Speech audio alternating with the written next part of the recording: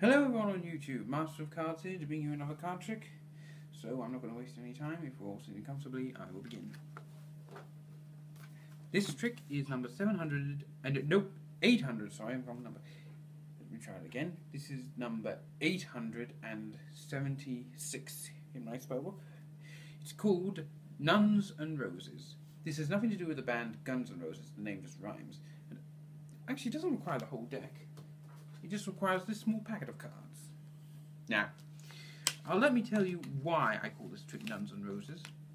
The other day I was watching on YouTube something called Family Misfortunes that looks at funny answers and questions on the show Family Fortunes. And the first one on it was, name a place you wouldn't expect to find a nun.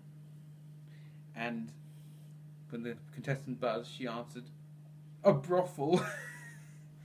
Well, you have to admit that isn't a place you'd expect to meet a nun. Alright, enough about the trivia, let's get into the trick. Now, like I say, I have a small packet of cards here, and they're all jokers, see? We have 1, 2, 3, and 4. See? 1, 2, 3, 4.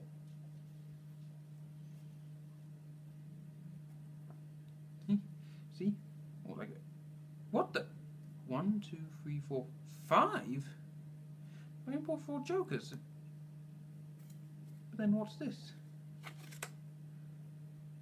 The Queen of Clubs. Ah, see? I know. I'll take the other joker here and let him work some magic. I can't take credit all the time. Well, and this is by magic.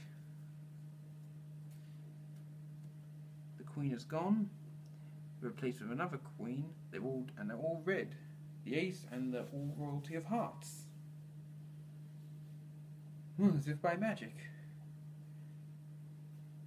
Well, that's the trick. That's all I'm going to say about it. So that's all for now. So until next time, ciao.